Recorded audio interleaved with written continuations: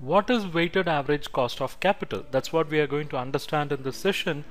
Weighted average cost of capital is nothing but the overall cost of all capital, basically the long-term capital or the funds that have been deployed in the business, and it is calculated by taking weightage which is in proportion to the funds. So how this weighted average cost of capital is used? It is mainly used in investment decisions.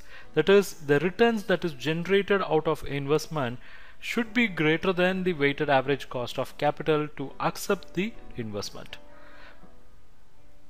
So we'll look at the example for this weighted average cost of capital.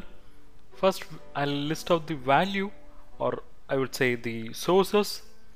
The first source is equity. We are going to get 500 from equity, and from reserves 200, from debt it is 300.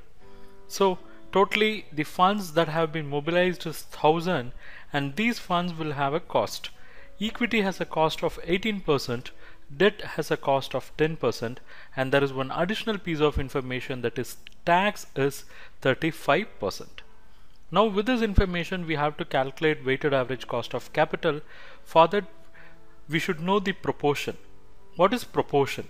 Proportion is nothing but the proportion of each and every source of funds to the total fund. You look at the equity. Equity is 500, total funds are 1000. So 500 on 1000, it is 50%. So 0.5 or 50% is the proportion of equity to the total funds.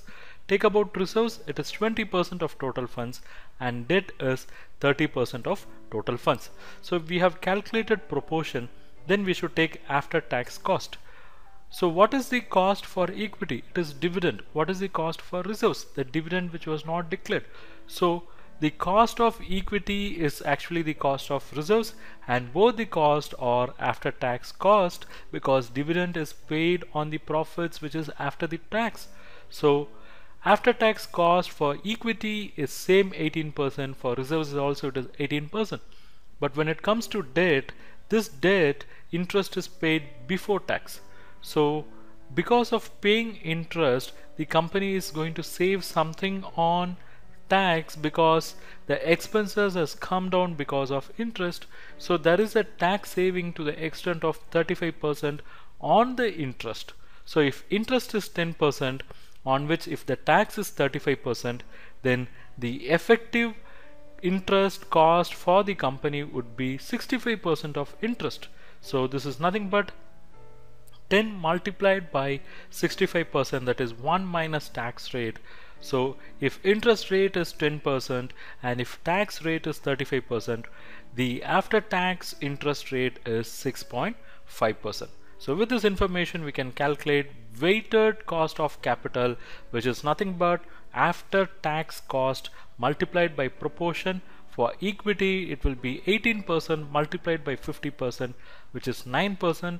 For reserves it is 18% multiplied by 20%, which is 3.6%, and for debt it is 6.5% multiplied by 30%, which is 1.95%. So if you total all the three weighted cost of capital, what you will get